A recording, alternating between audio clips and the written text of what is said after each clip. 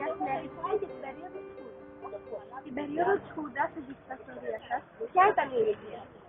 30 ετών. Ποια ήταν η οικογενειακή της κατάσταση? Ήμουν το έβδομο παιδί από 10 αδέλφια. Σε ποιο μέρος της Ελλάδας ζούσατε εκείνη την Στην περίοδο? Αθήνα. Ποια ήταν η οικονομική της κατάσταση? Δούλευα σε μια εταιρεία μεγάλη. Αλλαγές στην καθημερινότητά σας. Πώς λειτουργήσε η έλλειψη της δημοκρατίας και ο φόβος σας? Την εποχή αυτή ήταν όλα πολύ ωραία. Εγώ όμως ως πολυλογάς εξέφραζα τις γνώμες μου πάντοτε και οδηγήθηκα 2 φορές στο ανακριτικό τμήμα και έδωσα μεγάλη μάχη για να τους πείσω ότι δεν ήταν μόνο αυτοί οι Έλληνες, υπήρχαν και άλλοι Έλληνες.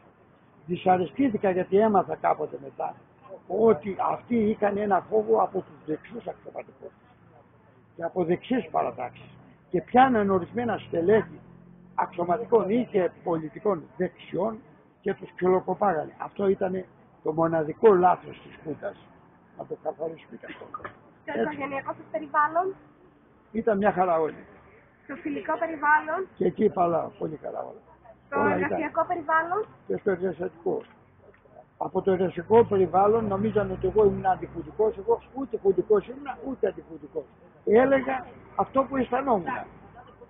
Και μάλιστα στους αξιωματικούς όταν με κάλεσαν σε μια μεταξέλευση του στρατού, τους είπα, παιδιά, κάντε εκλογές. Εσείς δεν μπορείτε να τα βγάλετε πέρα με τους πολιτικούς και με τις διεθνείς κατασκοπίες. Γιατί αύριο θα σας αναγκάσουν με την προπαγάνδα να μην τολμάτε να βγείτε έξω με το καπέλο σας, θα το κρύβετε. Και πράγμα το οποίο έγινε. Με ποιους τρόπους αντιμετωπίσατε τις βίαιες αυτές τις αλλαγές στο πολιτικο-κοινωνικό σύστημα της χώρας? Καμία βία ως προς το σύστημα δεν υπήρχε. Ο κόσμος ανέπτυξε και οικονομικά. Υπήρχε κάποιο μέλος της οικογένειάς σας που βασανίστηκε, εξορίστηκε, θανατώθηκε από το καθεστώς? Όχι. Γνωρίζετε ανθρώπους που τους ασκήθηκε βία από το καθεστώς αυτό, συγγενείς ή φίλοι? Όχι. Τι θυμόσαστε σχετικά με την ελευθερία έκφραση τα χρόνια αυτά? Εγώ πάντοτε και τώρα και τότε εκφράζομαι ελεύθερα. Μπορούσατε να μιλήσετε και να κινηθείτε ελεύθερα χωρίς φόβο? Πολύ χωρίς φόβο, με πολύ άνεση και γι' αυτό οδηγήθηκα επειδή μιλούσα 2 φορές στο ανακριτικό. Ποια συναισθήματα κυριαρχούσαν? Άνεσης και ασφάλειας, υπερασφάλειας. Με ποιους τρόπους καταφέρατε να επιβιώσετε και να αντιμετωπίσετε αυτή την κατάσταση τα χρόνια της δικτατορίας, προσωπικός, οικογενειακός? Εργαζόμασταν ειρηνικά και αποδοτικά. Με αξία της δραχμής, τεράστια αξία.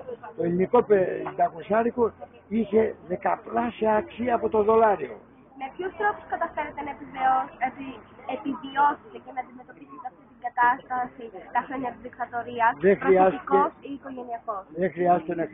Δεν χρειάστηκε σε εμάς τουλάχιστον να χρησιμοποιήσουμε κανέναν ιδιαίτερο τρόπο. Ποια ήταν η πολιτική σας θέση απέναντι στη δικτατορία? Ήμουν επικριτικός για ορισμένα θέματα που είχα πληροφορηθεί, γιατί όλα δεν τα πληροφορόμασταν. Επέστρεψαν δικοί σας ή γνωστοί σας άνθρωποι από την εξορία? Όχι, δεν είχα κανένα. Περιγράψτε γεγονότα και στιγμές που έμειναν ανεξίτηλα στη μνήμη. Τα περιέγραψα όλα. Περιγράψτε γεγονότα που άλλαξαν τη ζωή σας σχέση με την περίοδο της Χούντας. Τα γεγονότα ήταν ο ερχομός του Καραμαλή από την Ευρώπη.